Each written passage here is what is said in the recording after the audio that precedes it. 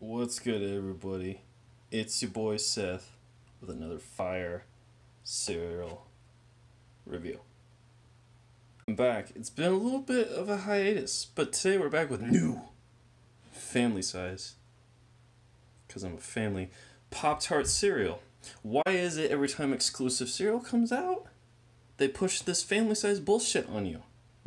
I don't understand. Also, Pop-Tarts taking over the breakfast game here.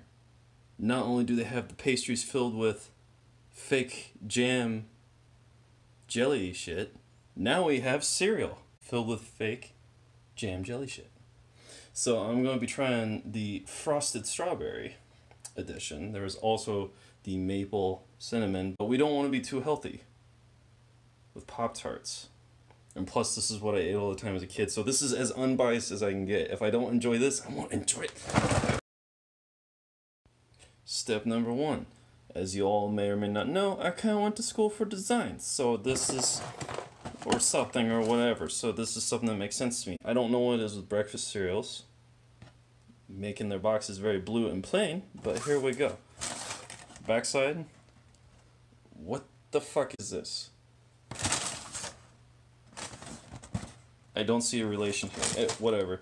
It's nice and colorful, bright, whatever. Box. That's what they look like. They look like frosted mini wheats, but I'm sure they're filled with bullshit Pop-Tart jam.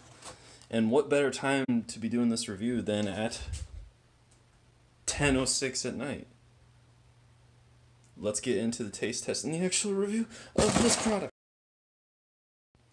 Alright, so let's get into this taste test. Will Pop-Tarts remain king of the breakfast scene and drop the hottest mixtape of 2019? Or will it simply just go to my love handles and I will hate everything about my life like I do with most of these kind of novelty cereals? So right away, just in the bowl, really strong, sugary strawberry scent.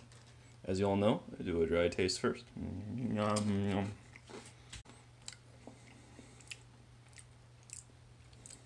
Okay.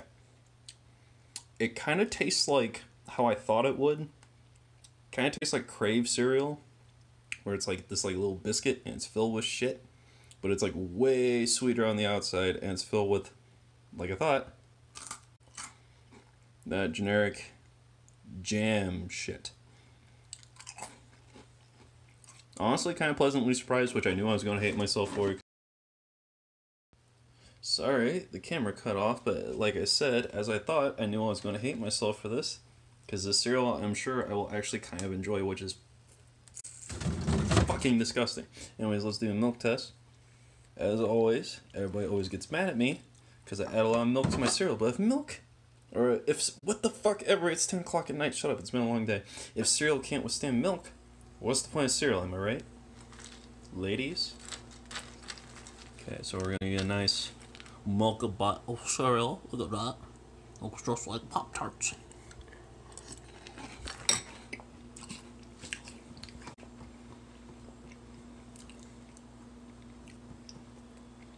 Huh.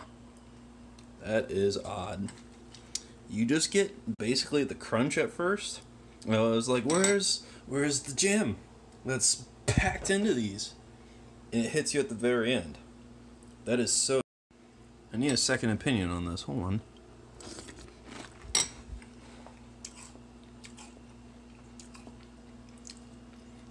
The texture of this jelly shit in the middle, it's a little weird. It's like kind of chewy.